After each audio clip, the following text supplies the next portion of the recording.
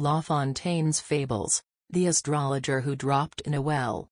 An astrologer one day let himself be at the bottom of a well. They said to him, "Poor beast!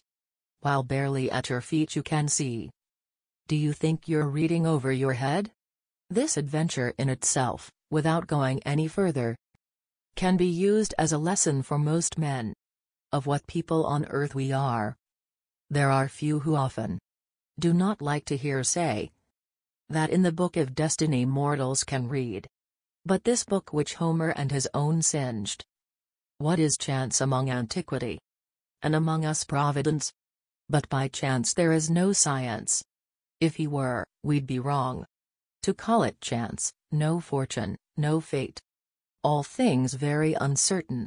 As for sovereign wills of him who does everything, and only with purpose, who knows them only he, how to read within it.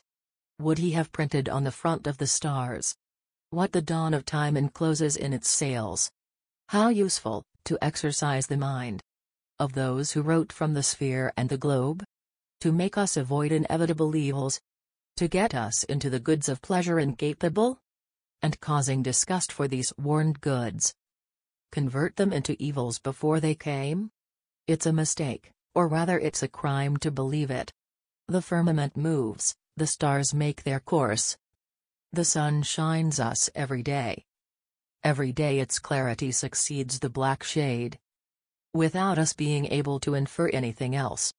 That the need to shine and lighten. To bring the seasons, to ripen the seeds. To pour on the bodies certain influences.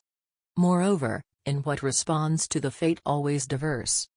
That always equal train the universe runs? Charlatans, horoscope makers. Leave the courts of the princes of Europe. Take the blowers with you for a while. You don't deserve more faith than these people. I get a little too much. Let's go back to history.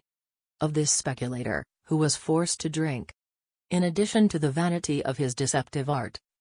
It is the image of those who yawn at chimerae. However, they are in danger. Either for them or for their business.